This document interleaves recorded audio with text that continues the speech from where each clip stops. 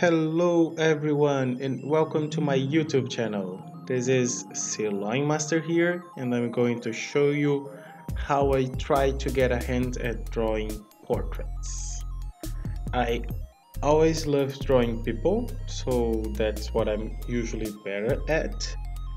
And as I have a contest coming up by the end of the month, I will be having to draw a lot of realistic faces for that. So I decided to practice a little.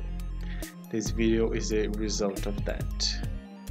To start, I decided to draw people that I know well in order to be able to show the pieces to other people that I know well, for them to evaluate if I managed to get their faces on my portraits or not. My very first attempt was with my boyfriend, which did not turn quite like what I wanted at all. I hated it. So I went online for some inspiration, found some artists that had a style that I liked, and decided to try another approach. The second time around, I think it turned a lot better, but there's still a lot of room for improvement too. So I tried another one with my mother's portrait, which also did not quite turn out like I wanted, but I think that's the lesson to be learned here.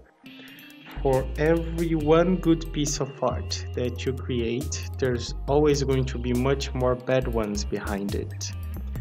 There is no point in giving up just because the final result is not quite what you want yet. Just keep drawing and do not give up. Perfection takes a lot of practice, and if you were not born a prodigy, you are going to have to invest a lot more time and effort to get better and better.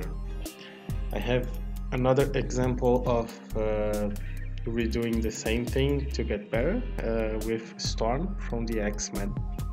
I love her character, her design, her backstory, and the way she's developed by the writers on the comics most of the time. And also let me know if you also loved Extreme X-Men, the time when Aurora left the X-Men and leaded her own small group of X-people. I tried drawing her 3 different times with colors and everything until I got the desired result. And this was a few years ago. If I were to do her again now, there would certainly be things to be improved and I would get a lot more happy with the result. If you want to see the full resolution images, I will leave links in the description below.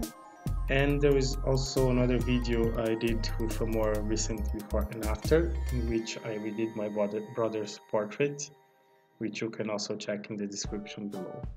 So, I hope you enjoyed the video and the lesson. Remember, never give up.